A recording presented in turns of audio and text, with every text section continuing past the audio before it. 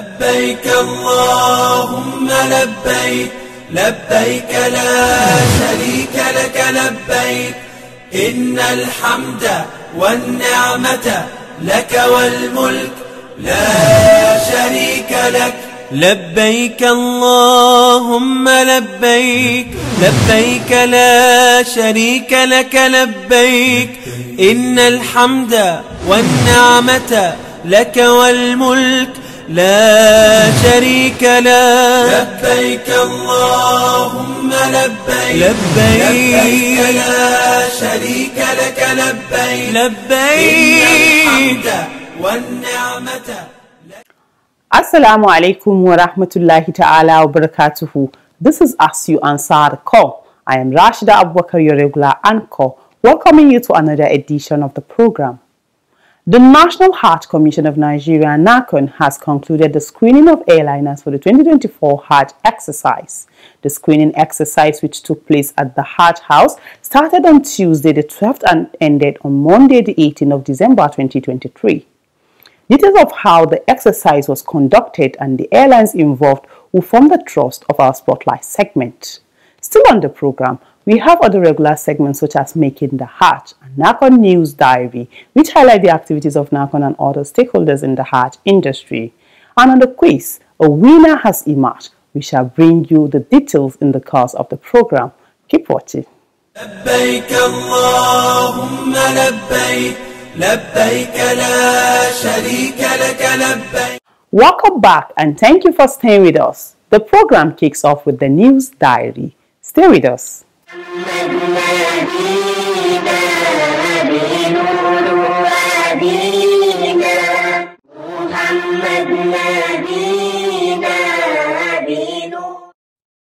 Preparatory to the 2024 Hajj, the chairman of the National Hajj Commission of Nigeria, NAHCON, Malan Jalal Ahmed Arabi, has met with Saudi ambassador to Nigeria, Faisal Ibrahim Al-Gamahdi, in Abuja.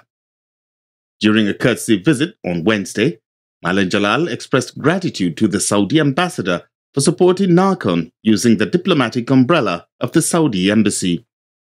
He further highlighted the long-standing cordial relationship between Nigeria and Saudi Arabia, particularly in the area of facilitating Hajj and Umrah. Ambassador Ibrahim Gamidi assured NAHCON and Nigeria of continued support by Saudi Arabia in order to streamline working relationships for pilgrims and other stakeholders.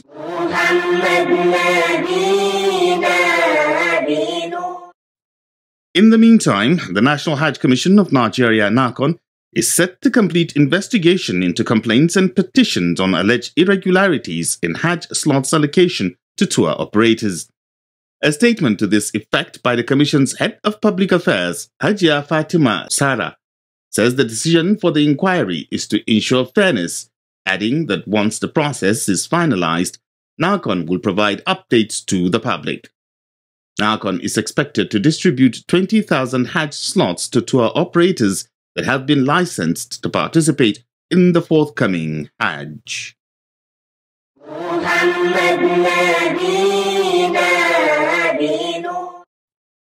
As the deadline for the payment of initial deposit of 4.5 million naira expires at the end of this month, Hajj officials across states have intensified their calls to intending pilgrims to pay up before the expiration of the deadline. In Kaduna State, the newly appointed executive chairman of the State Pilgrims Welfare Agency, Malan Salihu Abubakar, reiterated the commitment of the agency to continue its mobilization of intending pilgrims to meet up with the payment deadline. Malan Abubakar gave the assurance while addressing journalists at the agency headquarters in Kaduna, saying that the various enlightenment campaigns mounted with the support of clerics and other stakeholders has been making positive impact. He, however, stressed the need for more enlightenment, warning on the implication of missing the deadline. We are urging all our imams in all the mosques across the state, and all our traditional leaders and all our media people to spread this message and call and encourage intending pilgrims to come forth and make those payments before the end of the deadline. We are assuring you that this new committee and the members of the committee who have been given the responsibility to discharge the responsibility of this agency will do our best to make all necessary improvements in order to make things easy for the intending pilgrims. And in Kebbi State, the chairman of the State Pilgrims Welfare Agency, Alhaji Faruk Musa Yaru, has enlisted the support of traditional rulers across the state to support them in alerting pilgrims on the payment of the 4.5 million naira initial deposit on or before 31st December.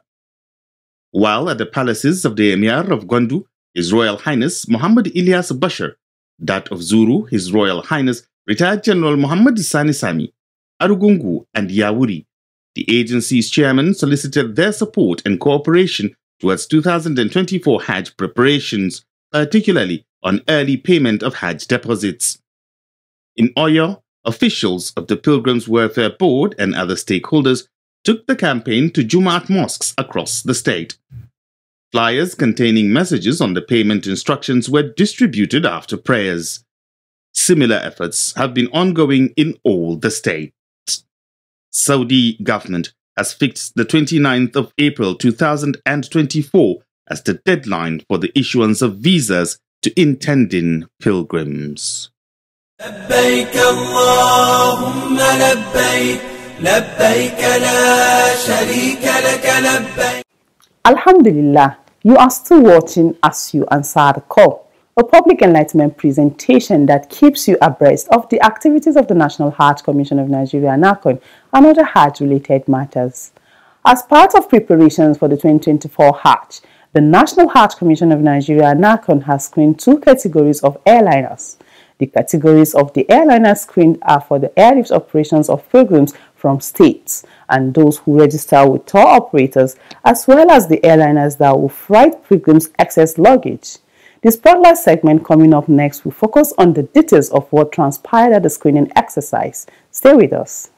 لبيك لبيك اللهم لبيك لبيك لبيك اللهم لبيك لبيك لبيك اللهم لبيك. Whether we have the aircrafts or we don't have the aircraft. Representatives of different airliners who want to fly Nigerian pilgrims during the 2024 Hajj took turns to appear before the Aviation Screening and Monitoring Committee set up by the National Hajj Commission of Nigeria, NAHCON.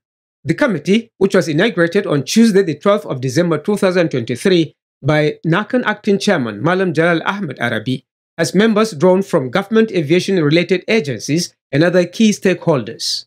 They are Nigerian Civil Aviation Authority (NCAA), Nigerian Meteorological Agency (NIMET), Nigerian Airspace Management Agency (NEMA), and Accident Investigation Bureau (AIB), Federal Airports Authority of Nigeria (FAN), and representatives of states and the FCT, among others. Armed with its mandate, the committee, which is chaired by NAHCON Secretary Dr. Rabiu Abdullahi Kontagora, subjected officials of the airlines to thorough screening. 9 air carriers applied for the airlift of pilgrims. They are Aero Contractors, Air Peace, Asman Air, Flynas, Max Air. Others include NAHCON Aviance, Sahar Continental Limited, Sky Power Express, and Value Jet. For the cargo carriers, or those that will freight pilgrims' excess luggage, the following airlines were screened: Cargo Zeal Technologies, NAHCON Aviance, and Kuala Investment Limited. Out of these airliners, only Flynas is a foreign company, while the others are indigenous. And being fueled by TACO does not have complete information. So first, we have to ascertain who is in the operation. NAHCON Secretary Dr. Rabiu Abdullahi Kontagora chairs the 32-member Screening and Aviation Monitoring Committee. He explains more about the involvement of aviation experts. They are the experts on aviation, so they're the technical aspect of aviation, and they are the ones that will normally go into the records or books, not into the submissions. All the submissions by the air carriers, they are the ones to go sit down, look at them to see whether these papers whether whatever was submitted by the air carriers are in order. Now, after that, the committee will come and sit down together and then assess these submissions and then award marks and so that they will be able to grade them well and then see those who succeed in. Guided by the term of reference, the committee studied all documents submitted by the airliners to determine their eligibility. The terms of reference of the committee also about is to screen these air carriers and look at their ability, their strength, look at their ability in terms of finance, look at their ability in terms of the technical knowledge or know-how, look at their ability in terms of staffing, look at their ability in terms of their ability to actually get these air carriers, their potentials in getting these air carriers, if it is partners, whether it is ownership. Do they really own these aircrafts, or is it partnership they will be going into? Is it partnership they will be going into? Now, you have to look at all this one, and then you have the power. The committee has the power to look at it to see those who should be screened, those who actually meet the standard. Dr. Kontagora said when the committee is done with its assignment, a report will be submitted to the appropriate authorities for consideration. Screening is not over, because what the committee has succeeded in sitting with the air carriers. But you know, normally with screening or any exercise you do, after you finish it, you collect your report, you package your report, you submit it to the relevant authority, and then the relevant authority will take it upward. That is the process we are now. So we are finished sitting, but we are collecting our report. That is it. And when the report is done, that's when it will go public. When approvals are granted to the successful airliners, the next stage of the screening is to inspect the aircraft to be deployed during airlift operations. So when the air carriers are ready for their aircraft to be inspected, the NCA will send whoever it deems fit to do that work. And he will certainly do this work and submit a report.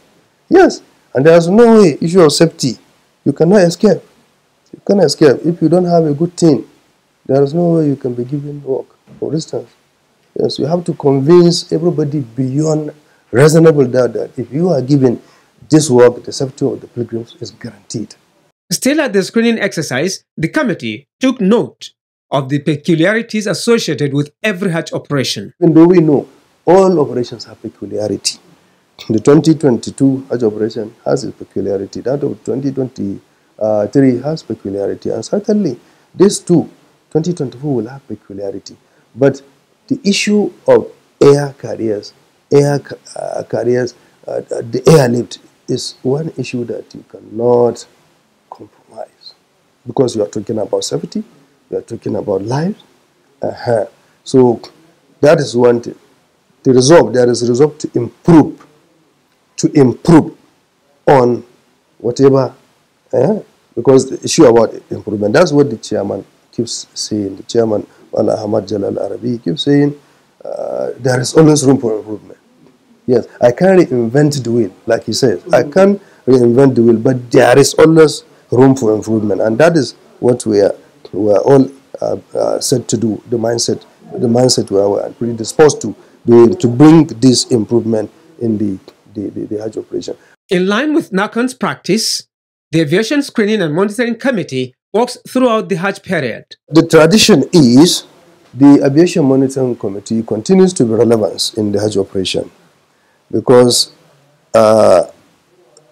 aviation or airlift is the key operational aspect or factor in the success of any Hajj operation. You can finish all your arrangements, but if you do not have a successful airlift, it will tail on. In fact, it may not even be possible for you to if you do not airlift the pilgrims, or you leave some behind, it's a problem. And then what about the situation of the airports? Fan over there to be doing that for you. What about other connections? What about the weather? What about the institution that is empowered to investigate accident? What about institution that is empowered to look the space. NAMA. So they continue. That's why they are called Aviation Monitoring Committee. It's not about screening of the intended pilgrims. I'm like screening of the carriers. No, it's not. It's about the operation, the whole of. The committee is also expected to make recommendations at any point during the 2024 Hajj necessary for the efficient conduct of the airlift operations. لبيك اللهم لبيك لبيك لا شريك لك لبيك. MashaAllah, the program is As You Answer the Call. Up next is Making the Hajj. Tonight, Imam Tahir Baba Ibrahim takes us through discussion on how pilgrims should prepare for Hajj. Let's hear him. لبيك لبيك اللهم لبيك لبيك لبيك اللهم لبيك. When planning to undertake the Hajj journey, intending pilgrims are expected to prepare themselves in different ways. How then should intending pilgrims prepare for the Hajj? One must be healthy. He must be sound. On Making the Hajj tonight, Imam Tahir Bala Ibrahim answers this and other questions. He begins by explaining the concept of Hajj in Islam. As Muslims, we all know that Hajj is the fifth of the 5 pillars of Islam. And Prophet Muhammad sallallahu alaihi wasallam in a hadith on the authority of Abdullah ibn Umar, he clearly stated and mentioned that Islam is built upon 5 pillars. And among these 5 pillars, Hajj is the 5th pillar of Islam. And it's a journey obligatory upon every Muslim man and woman once in a lifetime. Imam Tahir Ibrahim clarifies further. But it's obligatory could not be practiced unless some other conditions are fulfilled. That is why he said that لِمَنِ اسْتَطَاعَ إِلَيْهِ سَبِيلًا, for those who have the ability to perform the Hajj.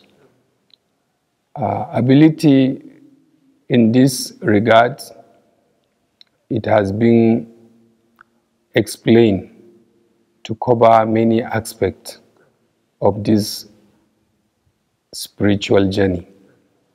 First of all, one must be healthy. He must be sound. For performance of Hajj rites required fitness. It is on this basis, among others, that intending pilgrims are encouraged to prepare themselves adequately. To begin with, the intention to perform the Hajj must be for Allah's sake.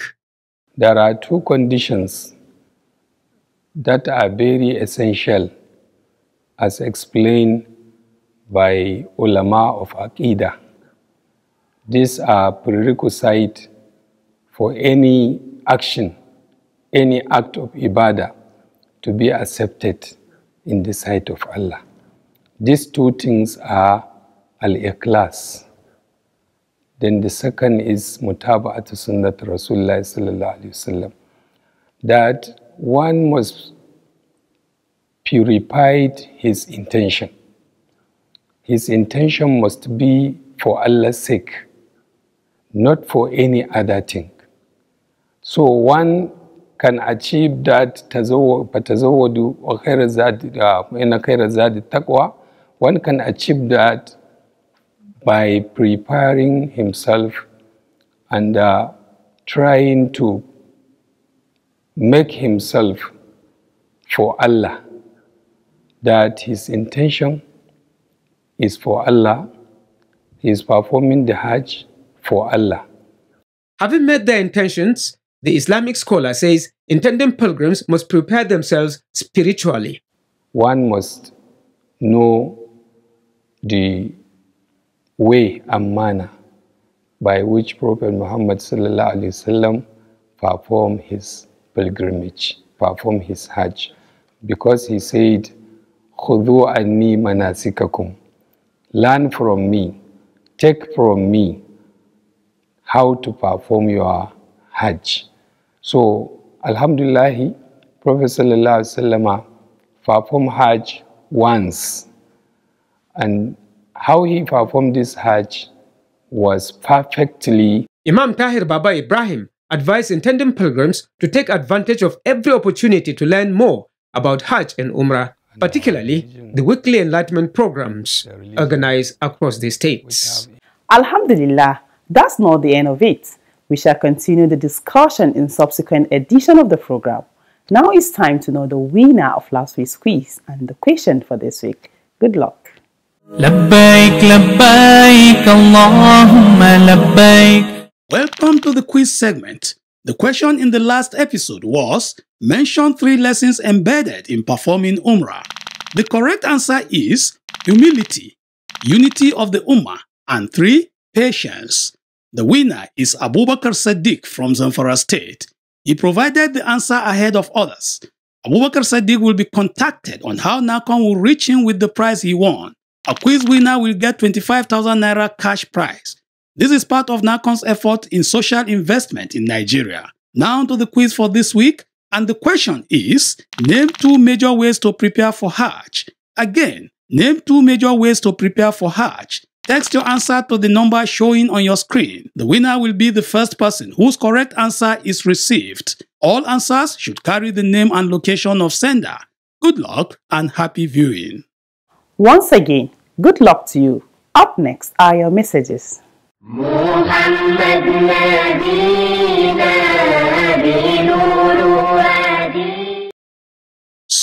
Suleiman from Kaduna State sent in the first message. It reads, I appreciate NAHCON for all its pilgrims' enlightenment efforts.